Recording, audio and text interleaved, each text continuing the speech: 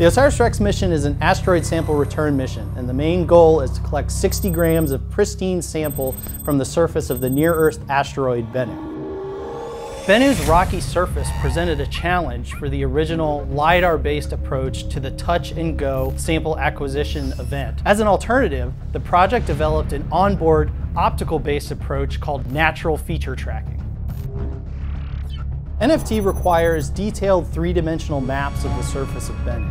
In order to build those three-dimensional maps, we need many, many images of particular patches of surface on Bennu itself. And so all these surveys we've done throughout the mission have been at distances between several kilometers from the asteroid down to just a few hundred meters from the surface.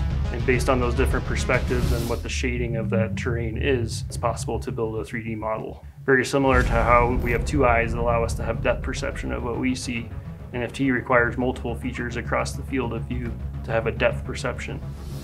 The original tag accuracy requirement was to touch the surface within a 50-meter diameter circle.